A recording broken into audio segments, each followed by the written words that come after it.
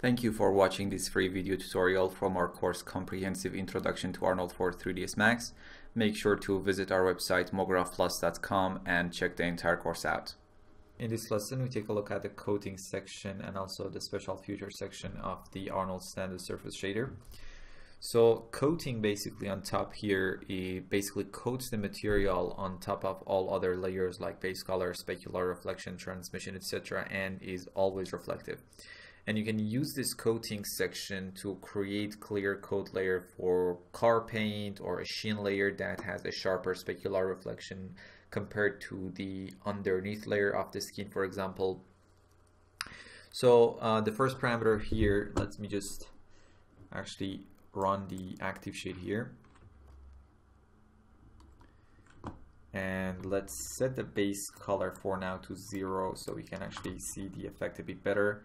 And also let me set the specular reflection layer roughness to something like 0.4. Now we have this rough reflection and we want to add a clear coat, a more sharp reflection on top. So the first parameter obviously is this clear coat weight, and if I set this to 1, so as you can see from this render, clear coat weight basically is the amount of reflective coating on top of other shading effects. So as you can see, we have this rough reflection underneath, and we have then added the clear coating with the roughness set to 0.1. You normally probably use even a lower roughness value in this layer, maybe something like 0.05. Now the effect is quite clear. You get this rough layer underneath and then a clear coat on top, and this is very useful to simulate something like car paint, for example, or any layered reflections that you might want. So as you can see, without clear coat, and this is with clear coat. Now color is obviously the color of the coating layer and is normally should be white.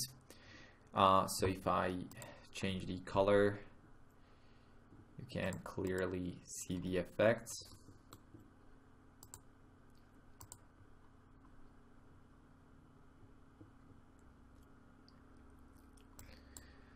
We have roughness, which controls how sharp or reflective you want the coating layer to be.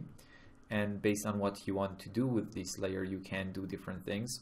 If we set this to something like, let's say 0.2, you're obviously going to get a rougher coating layer.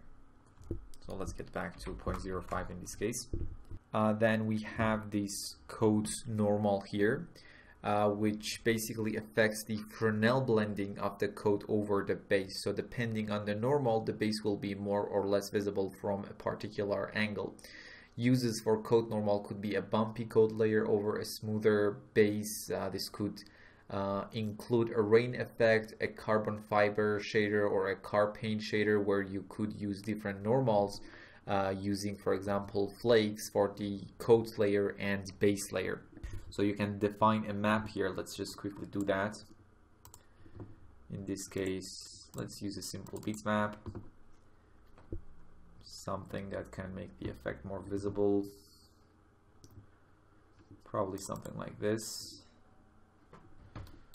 And let me just increase the tiling to something like 3 and 3.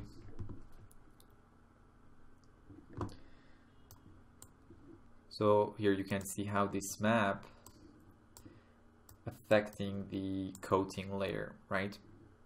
Okay, let me just disconnect this again and select the material itself. Obviously we have the IOR value, which controls the index of refraction for the coating layer.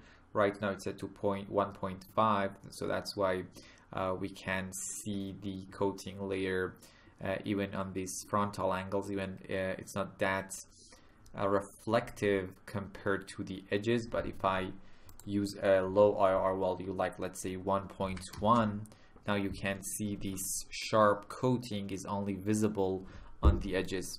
So as you can see from the render, because we have a low IR value like 1.1 for the coating layer, and we have this very strong Fresnel effect where the edges are very sharp, and we are seeing the coating at the edges, and the frontal angles, like here for example, are very rough because we are seeing the layers underneath our coating.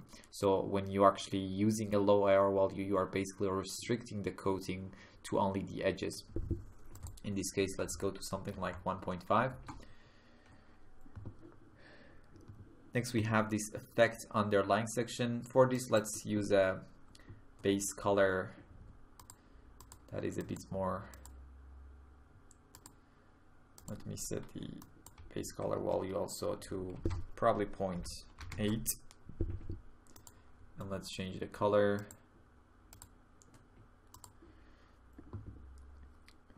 So in the effect underlying section, we have this color and this roughness parameter. Color, when it's set to 1, basically it allows you to enable the real world behavior of coating layers, in which some internal reflections happens on the inside of the coating, and it can result in an enhanced and more punchier color for the overall shader. So this is the render that we have with the color value set to 0 in the effect underlying section. Let me create a copy. Now if we set the color value to 1, you can immediately see it kind of gives us a kind of bit punchier, more enhanced version maybe of this original color. It really depends on you and the final look that you want, right? So that's with the effect underlying enabled and the color set to 1, and this one is set to 0 here. Next, we have this roughness value, which causes the coating's roughness to have an effect on the underlying layer's roughness, simulating the blurring effect of kind of being seen through the top layer. Now, finally, let's create some car paint material using the coating section. And I have actually created some car paint materials here before starting the lesson, just to have the basic color right. Okay. So to create the car paints, obviously, first you need to define the, let me come here. First, we need to define the base color. Let's start with this kind of purplish pinkish color. So let me copy the base color here and go to the base color and paste it here. Now for the specular reflection color, you need the now for the specular reflections color, you need a brighter version and a less saturated version of the base color. So let's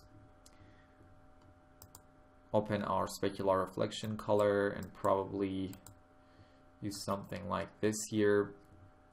And in case of car paint, we need to actually increase IIR so it looks more metallic. And roughness should be about 0.3, 0.4 in this layer. Now we need to enable our clear coat. So let's set the clear coat value something like 1. And the roughness probably something like 0.05 or 0.1, or even 0 can work depending on the situation that you have. And as you can see, you get this beautiful car paint shader. So here is our beautiful and nice car paint shader. Obviously we need to add a bit more detail, maybe using the coat normal to add some flakes to the overall shader, but that's enough for this lesson. And if you want to change the color of the car paint, you simply need to adjust the colors here. So in this case, maybe we can copy this color and paste it here. And let's also paste it here. And just make sure. There you go.